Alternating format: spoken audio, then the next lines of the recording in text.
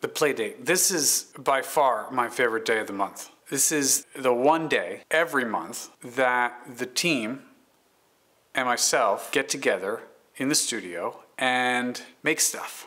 It started off as just here and there, we'd get together whenever we could, but over the course of last year, we've turned it into a hard calendar date, and we've booked these a few months in advance. To me, they're just as serious as any paying gig that I have in my book. And only under emergent distress would I ever think of moving or canceling one of these playdates. As Marina says, there's no rules, no agenda, no judgment, just plain fun.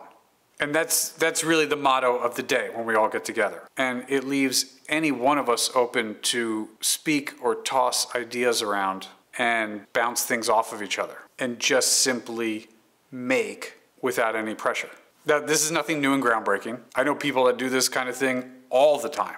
But I can tell you this, if you aren't doing it, you should be doing it. If you're not setting aside days, then you're doing a great disservice to yourself and to your clients and prospective clients, because that means you're not practicing and you're not pushing and you're not trying things out. It's hard to push the envelope when you're on set with timelines and budgets, and I'm not saying that you can't do it on set, but there's a lot more riding on it. There's a lot more pressure to create and to make it right quickly.